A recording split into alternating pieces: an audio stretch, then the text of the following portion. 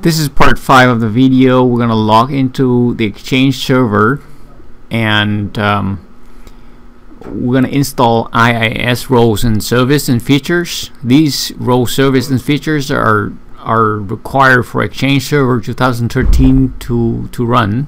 Exchange Server 2013 heavily rely on these roles and services.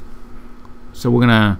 I have the command to run. If you open the description portion of this video, you're gonna see this command. I copy this command and I run it in PowerShell. You can copy it and run whenever you install Exchange Server. So I paste it right here.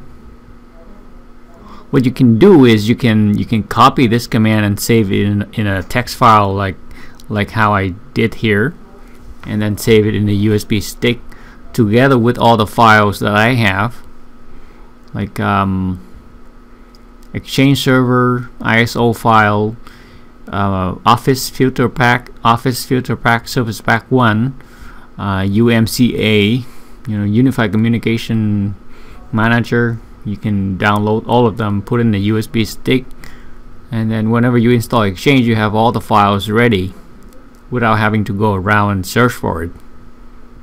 So we're just waiting for this process to be processing and finish. Right now the process is finished. We're gonna have to reboot the server one more time, and that's it for this part.